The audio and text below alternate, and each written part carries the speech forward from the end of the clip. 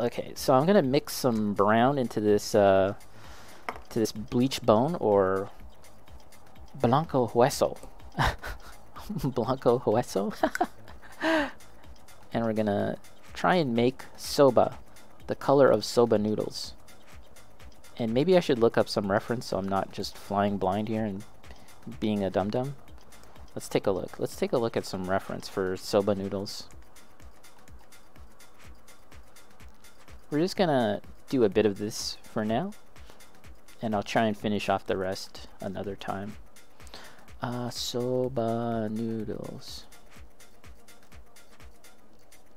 Soba.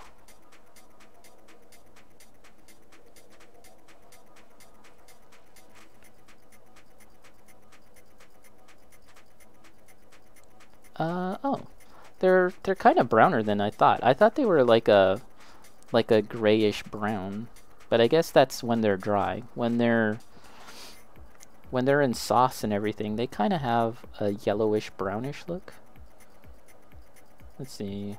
This is probably a little too... Well, let's start with this and see where that takes us. Mika, the one time it's sunny in the UK, I'm down at the fish market buying groceries. That still sounds pretty fun though. Buying some nice groceries, some nice fresh fish. What kind of fish are you buying? I think what we'll do is kind of run a wash, like a dark wash around this. And it's a little hard to, I'm sure you guys can't see it, but they've got one of those swirly fish cake things. You know, guys know what I'm talking about? The swirly fish cakes. It's sculpted onto here. And then there is what appears to be one single flat piece of seaweed. I think that's what that is. The white and pink things? Yeah, with the swirl. Yeah, it's got that. So we have to paint that separately. It's so small, so I gotta be on my A game for painting that thing, I guess. And what I'm thinking about doing is filling this entire thing up with some clear coat to look like soup. Maybe I'll add a little tint of yellow. This is probably too dark, so we'll have to kind of lighten it up. Maybe do a dry brush? I don't know. Mika bought salmon haddock, but I'd rather been at home priming my models. The one day it's sunny. Oh, I getcha, I getcha, I getcha. You know, today it's shitty over here in Ontario. The weather, it's probably more like what you're used to, Mika.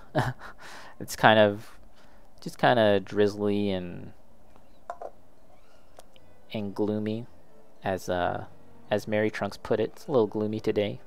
Yesterday was half decent though. I ended up doing some spray painting and some top coating, which is good. I haven't done that really seriously yet. Put the top coat on my exo frame.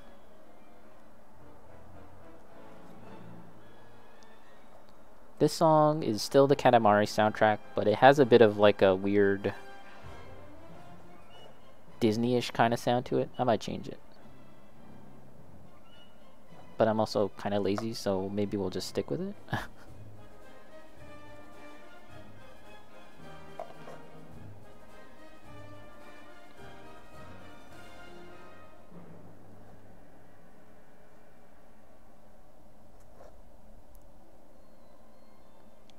See, I glued these bowls onto just a fruit cup thing. It's just easier to handle. But like if I were to just hold this, it would be super annoying.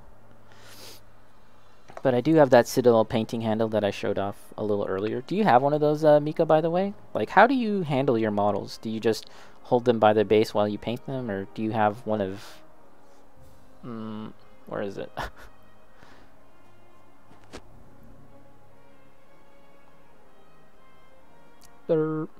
I can't find it right now, but yeah, do you have one of those like Citadel painting handles? I just bought one. I think it's gonna be very useful.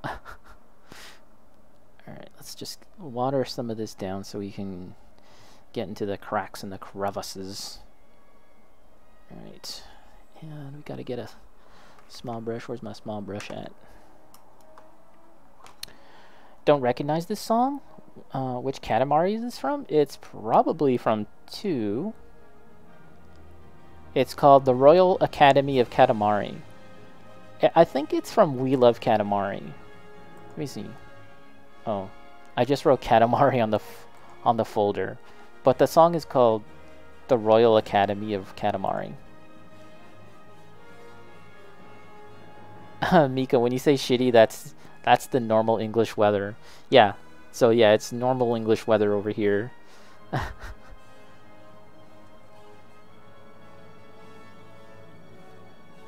Like, how many times per month do you get like nice, bright, sunny weather in the UK? How often would you say?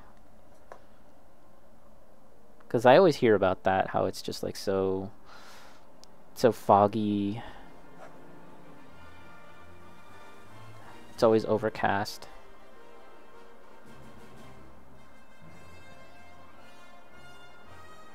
And then this track has a bit of a Star Wars thing going on, I think. Let's do a little skipperoonie.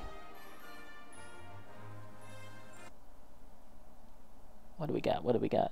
There's one with like dogs barking, which is no good. It's just like dogs and cats barking and howling. I think it's funny, but I don't really want to listen to it for like 3 minutes. Okay, this is a good one. Mika, I have a Citadel one, but I use a bit of wood and blue tack. I find it better to do bases. Oh, as the Citadel one clamps onto the base. Yeah, that's a good point, actually. It clamps onto the base, so you won't really be able to paint the rim. You'd have to come up with some other solution to paint the rim. They didn't think about that. I mean, what I'm doing for this, like, and for these models here that I've glued on, I just glue them onto this. Because I find that, like, sticky tack, sometimes it drops, right? Like, sometimes the sticky tack is no longer sticky, and I'm working on a model, and then boop, sometimes it just drops off. Maybe it's because of the weather. Sometimes here it gets like damp or humid or something. So I just super glue them to it. And this guy doesn't have a base, but if it did, I'd be able to easily paint around the rim, no problemo. Mika, depending on the month, if it's summer, then yeah, it can be all right. But most of the months, it's 4 to 5 days a month. 4 to 5 days a month of nice weather. That is, I don't know, that's I think that would wear down on me after a while. Like, I live in Canada, so, I mean, Canadian weather isn't that great either. We've got, you know, just a few months of nice summery weather, and yeah, it's back to winter. In fact, last month was April. It's almost the end of April, and it snowed. And that's just one of those things where it could break you down. It could really wear down on your spirit if you let it get to you, you know? Okay, so now we're going to kind of lighten up those noodles with this. Again, we're going to kind of mix some of this back into this brownish color that I have here, and then we're going to kind of get the highlights of the noodles. But I also need it for painting the rim of the bowl again. And I'm fairly new to using the this line, by the way. This is the game color Vallejo. Fairly new to using it, but I think it's pretty good, actually.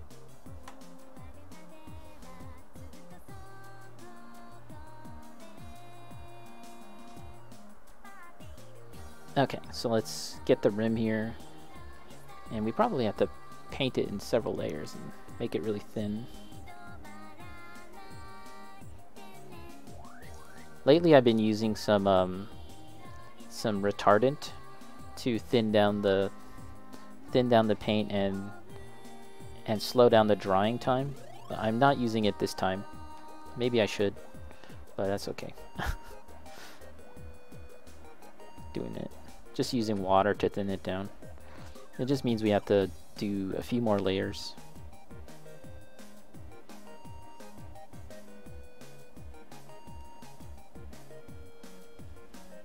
And I may have thinned it down a little too much. Mika, I've got a 1-inch block of wood, and using a lathe I removed bits to make it smooth. Oh, for like a handle?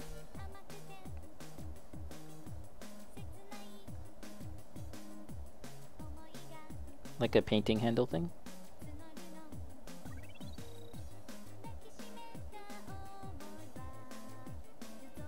I think the next thing on the agenda, as far as like the next project, because we're close to finishing up my current builds, which is Ritsuka and the Exo frame. We're practically done those. So the next project I'm going to do is painting some old hammer.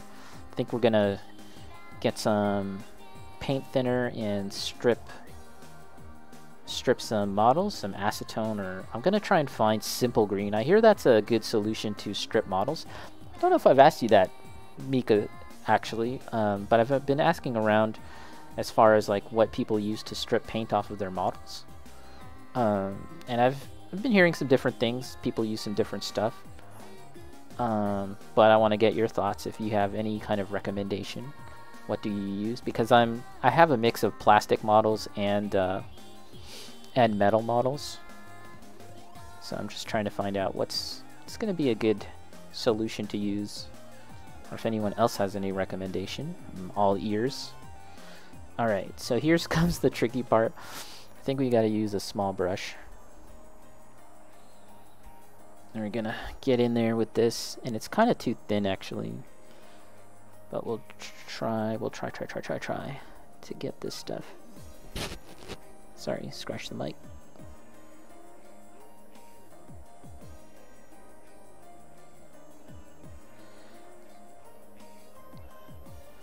I'm not going to try and paint every individual strand of noodle, but we're going to try and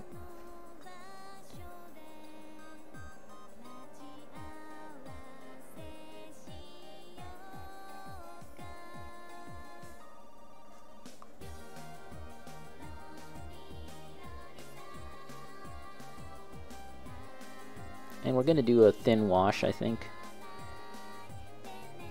A really thin wash to kind of get some definition. And that'll be the noodles. And then we got to think about how we're going to make it look soupy. If I had some resin, some clear resin, that would do the trick, I guess.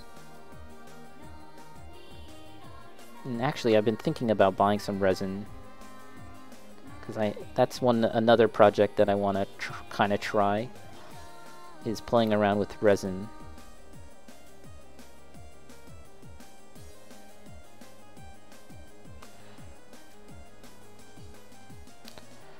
Whew.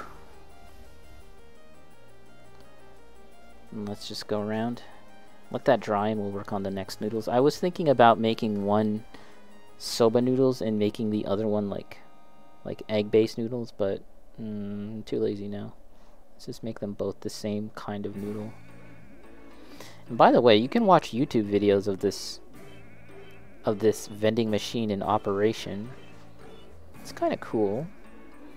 Although, to be honest, there's this, like, the noodles don't have a lid on it when you get it out the machine, and so it kind of rubs up against like the metal lid. Can I show? When you get your noodles, it kind of rubs up against like the interior hatch, this like interior door. If you imagine like a car garage gate, or no, garage door thing, the noodles kind of rub up against it, and I think that's kind of gross. When I was watching the videos. No, this is the dog one. Okay, fine. Let's just listen to it, because I'm too lazy to change it now. It's like a bunch of animals singing the Katamari song. I normally skip it. There was a pig. Listen to this. Listen to this. Oh, I heard a cowbell. I don't know what this is supposed to be.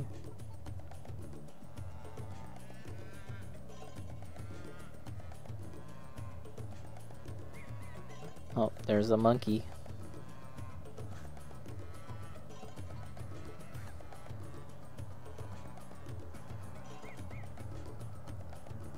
It's ridiculous.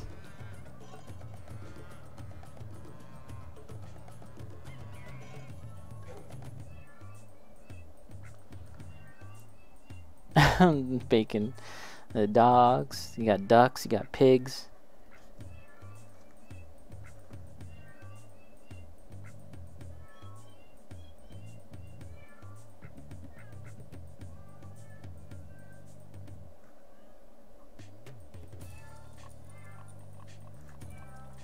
It's funny how they really go in with the theme or the motif of the Katamari theme, and they just continually revisit it and spin it off into different variations. And this is like the end game. This is the end game of the Katamari theme, when they've explored every other option. They've did slow versions, they've did serenades, they've did ballads, they've done poppy versions. What was left? Animals. Animals.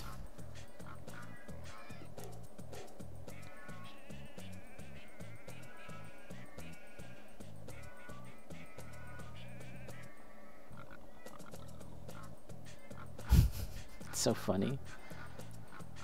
Mary, so many rage quitters, it's hilarious. If it's not rage quitting, it's lag. I'm telling you, you should expose them. You should just like throw it up on YouTube. Just expose all these rage quitters. I mean, it's kind of satisfying to some extent, right? That you've gotten to the point where you're just you've beat them down so much that they feel like their only option is to quit. But it does suck. Is there isn't any way, like, are they punished in some way for rage quitting? Like, do they take a loss, or like is there something where if a user quits too many times, like they'll be locked out of the game for 24 hours? I think some other games have that, don't they? I think some other games have something like that.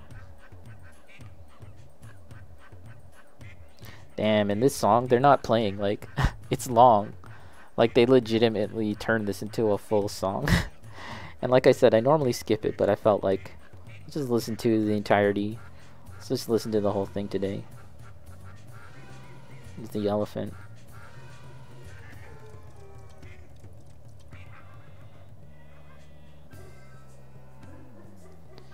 Okay.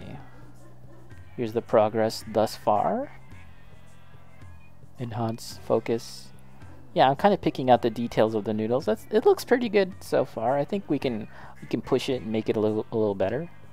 I think we can push it a little more.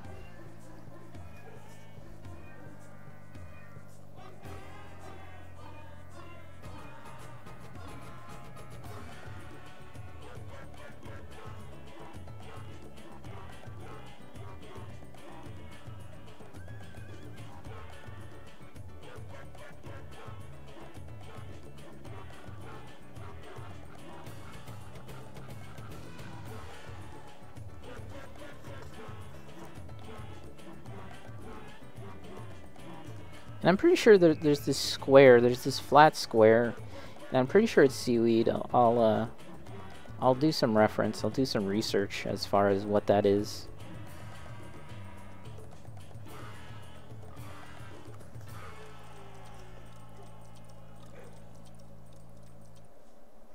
There it is.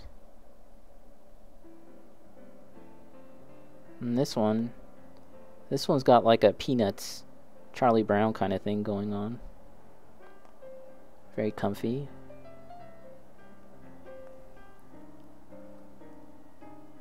Bacon, I don't think SF5 has any kind of punishment system. If it does, it's not that severe.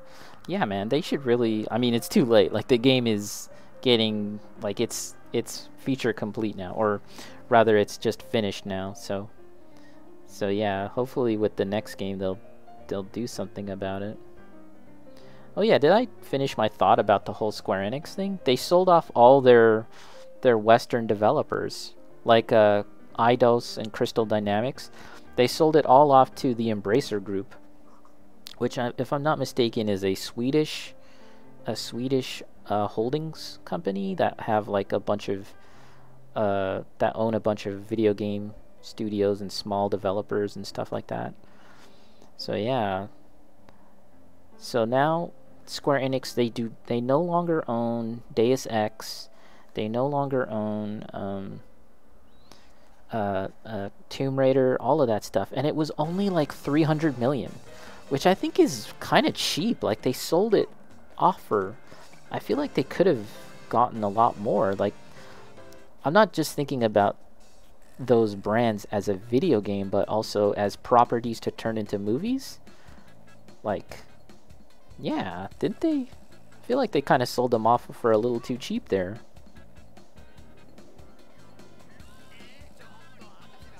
And so the developers that made the Avengers game, I don't know what the situation is now with that Avengers game. Like, is development halted? What's going on? The Avengers free-to-play game? We were talking about free-to-play games earlier. So yeah, I don't know what's going on with that. Very odd. And you know, they recently, the developers of Deus Ex, they recently put out that Guardians game, which I hear is actually quite a good game. Like, surprisingly so. But it didn't really make much money, and I'm sure that Square Enix kind of factored that in. But it's very odd because it's like, what's going on at Square Enix? There was some in the writing that I had seen earlier today, there was some people speculating that they're selling off some divisions like that to prepare themselves for sale, so that they become a more attractive option for sale, right? Because maybe Microsoft or Sony or whoever, EA, they wouldn't necessarily be interested in purchasing. They wouldn't be interested in purchasing Square Enix if they were saddled with the baggage of those other companies and they weren't too successful. Not worth the hassle to maintain the Western studios. Yeah, I guess so. Like, it's just very odd. Like, I feel like they didn't really try to put those studios in a position to really succeed for some reason. I always regarded those Western studios as something other than the main Square Enix, you know? Like, because in my mind, when I think of Square Enix, I just think about the Japanese side, right? And yet they had all of these other properties, all this Western stuff going on, but it always felt like a very separate endeavor that was almost like an entirely different company, and now they just sold them off.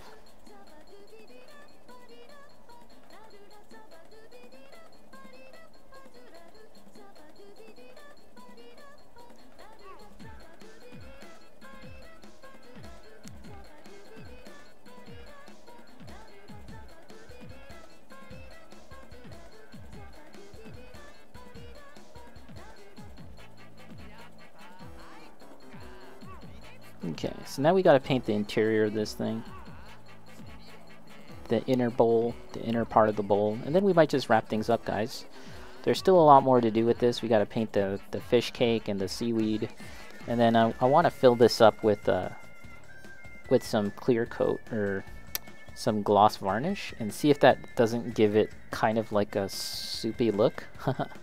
I'm hoping that'll be the end result. I'll do it on one bowl, and if it looks like crap, then we've only messed up one bowl. Bacon, a part of me wants SE to be bought by other publishers since their management seems kind of messy, but at the same time I hate the idea of 1 or 2 publishers owning everything. Yeah, I'm with you on that. Like, ideally they kind of just have a management shakeup. Because it's like, man, they've got... We should have had a new Nier game by now. Let's just put it that way. Or we should have heard of something like that. And it just feels like we're not going to be getting one. It's probably the one thing I'm most interested in from Square Enix, right? Is a new Nier or Nier Automata type game. So long as the right people are still involved. And yet we haven't heard anything about that, unfortunately. And it's just like, whoa, it's such a missed opportunity. And instead, you've got Platinum Games. They got Platinum Games. They hired them to make Babylon's Fall. And isn't that funny, by the way? Like, Babylon's Fall tanks, right? I think there's, if you look it up on Twitch right now, there's probably less than 10 people playing it right now. It tanks so badly. And yet it's the American divisions or the Western divisions of Square Enix that are getting punished, right? I mean, their games kind of flop too. But yeah, that's just a little something I noticed. It's not like the Japanese developed games have been amazingly successful.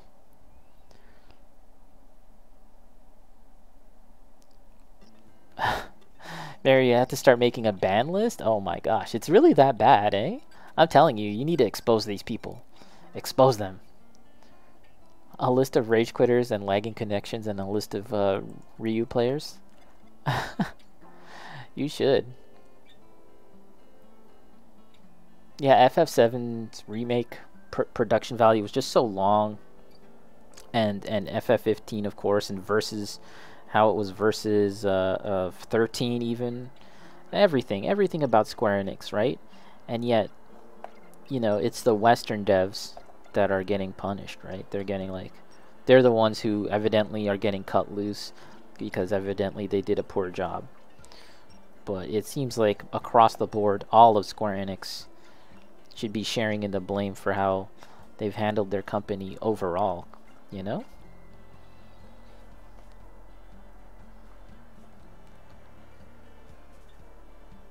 Very weird situation, and yeah, like I said, it's possible that they might be shedding off some weight so that they can get purchased, but I don't know. I think that Embracer Group, I think it's called the Embracer Group, I think they walked away with a pretty good deal there, 300 mil for all of that. They have Tomb Raider now, like, you know, they're just one amazing Tomb Raider game away from becoming like a huge franchise again, and you know, time that with a really good movie as well. And then you've got you'll easily make 300 mil, you know, in terms of like the overall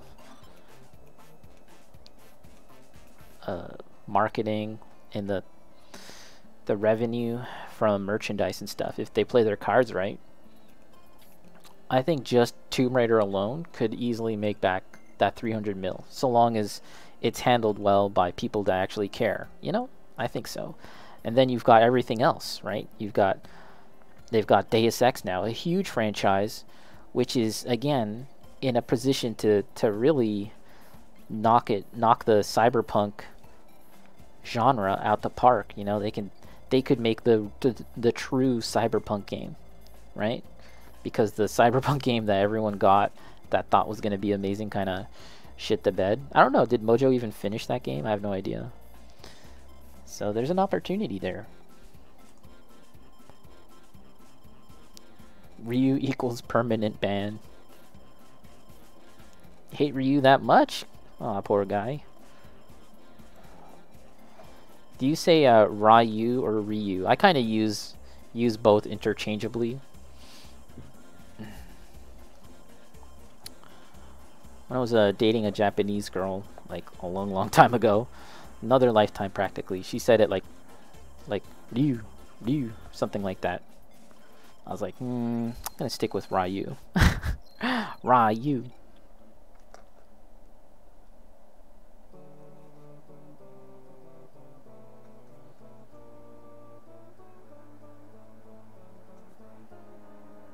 And Seth Killian says it Ru, which I think is equally off. It could be a little closer to my childhood days of saying Ryu, but Ru sounds pretty off. Dating, quote unquote dating, yep. Quote unquote dating, just imaginary, just a pretend girlfriend. Ryu, as in the karate man from Fortnite? What did they call Ken or Terry Bogard, like Red Ryu or something? All right. How are we doing for time? Ooh, 3:28. Wow. I'm a little over my normal time. Red Ryu with the hat. Oh, now you feel a little better, Mary Trunks, now that you crushed a Ru? I've been using all the different terms just now. Ryu. So the noodles here, let's take a look. See if we can get a good look at this stuff. The noodles kind of got that soba noodle look, I think, a little bit, and we got to pick out all of the rest of the details. And the bowl itself, I don't think I'll do any shading to the bowl. Don't think it's necessary. It's actually supposed to be a paper kind of cardboard bowl, maybe lined with wax on the interior. From what I've seen in the reference, it's fairly flimsy, but I just painted it beige. Maybe what I'll do is I'll paint one to be intended to be kind of like a papery one, and another one I could maybe make more like maybe like a piece of porcelain kind of thing, so we can put something shiny on the outside. But yeah, the noodles are done, and actually there should be chopsticks somewhere here. Where are they? Where are my chopsticks at? My chopsticks. Oops, sorry, hit the... Yeah, and I don't think these chopsticks are going to fit on the models. I don't think the chopsticks will fit on the model here. Fit on Ritsuka. They're supposed to be two. They're two chopsticks attached. It's so small. But we'll just put that down there.